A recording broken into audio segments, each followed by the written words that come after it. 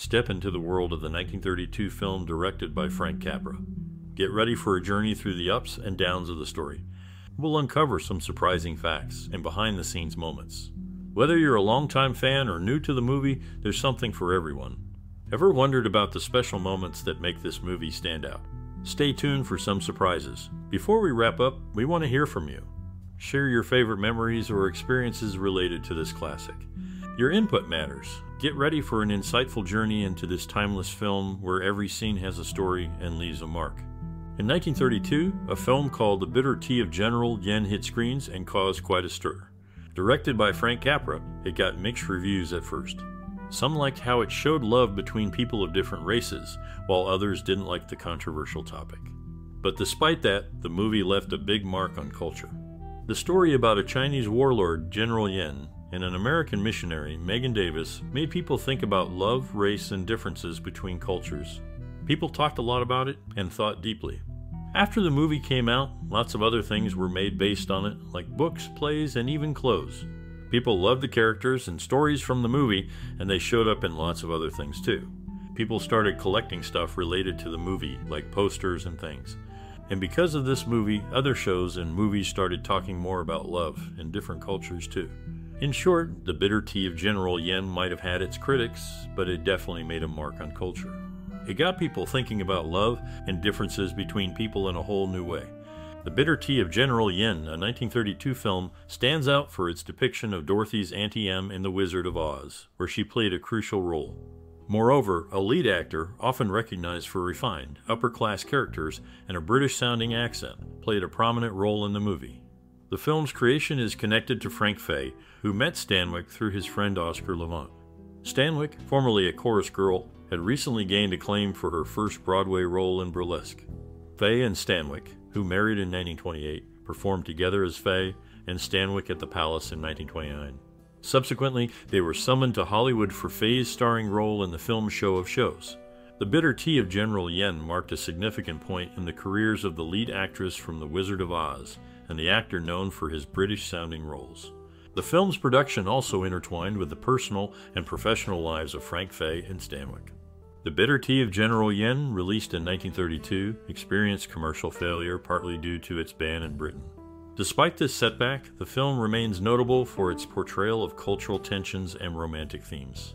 One of its actors, Barbara Stanwyck, gained recognition for her role in Double Indemnity in 1944, ranking 8 on the American Film Institute's 100 Greatest Screen Heroes and Villains list. Her performance also earned accolades, placing 98 on Premiere Magazine's 100 Greatest Performances of All Time list in 26, and 58 on Premiere Magazine's 100 Greatest Movie Characters of All Time list. The film industry also faced personal tragedies. One such instance was Clara Blandick, who played a role in The Bitter Tea of General Yen. Suffering from severe arthritis and impending blindness, Blandick took her own life by overdosing on sleeping tablets and using a plastic bag. Her poignant suicide note reflected her unbearable pain and her decision to embrace death. Despite its initial commercial struggle, The Bitter Tea of General Yen remains a significant entry in film history, addressing complex themes and showcasing the talents of its cast.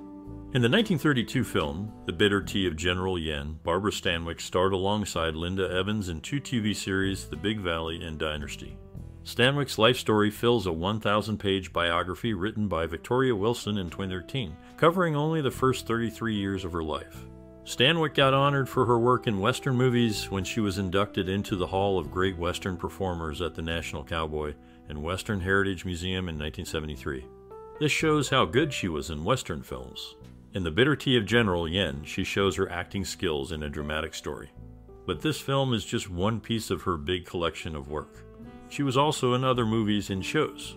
Barbara Stanwyck's influence goes beyond just this movie. Her work with Linda Evans and her induction into the Hall of Great Western Performers show how important she was in the world of entertainment.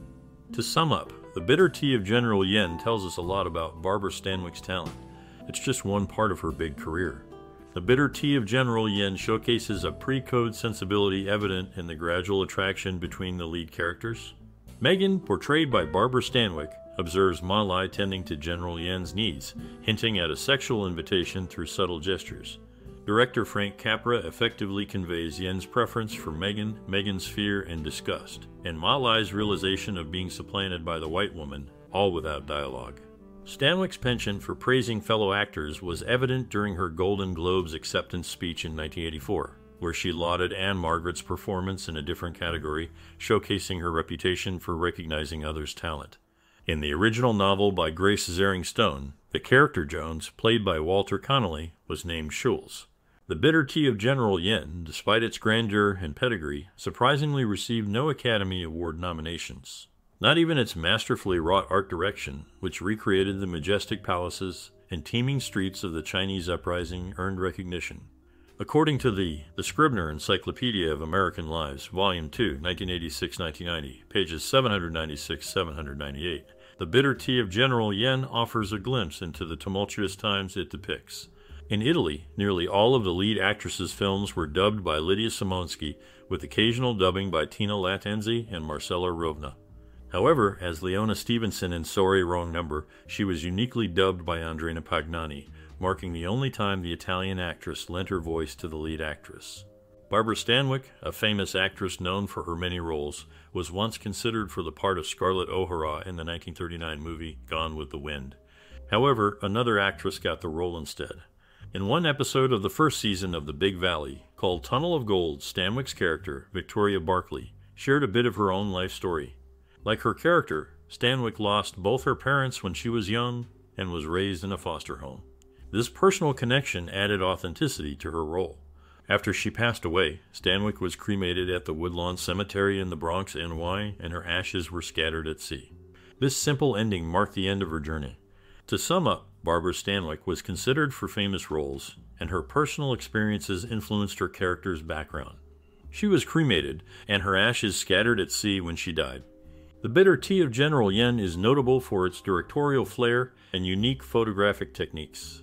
Director Frank Capra employed creative methods, such as shooting with a silk stocking over the lens to create a diffused, romantic atmosphere. To achieve clearer images when necessary, a cigarette was used to burn a hole in the stocking. This approach was unusual for Capra, who typically employed more straightforward filming techniques. The film includes a surrealistic dream sequence, which was a departure from Capra's usual style. Additionally, there's a scene where an optical printer is used to superimpose images of riots over Megan's face, intensifying her emotional turmoil.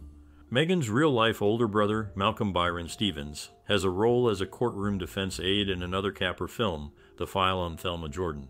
The surreal, impressionistic dream sequence was deemed necessary at the time to convey Megan's sexual attraction to the Chinese general, as it was thought to be the only way American audiences would accept this information. In summary, The Bitter Tea of General Yen stands out for its directorial flair, unique photographic techniques, surreal dream sequence, and notable scene featuring an optical printer. These elements contribute to the film's distinctiveness within Capra's body of work.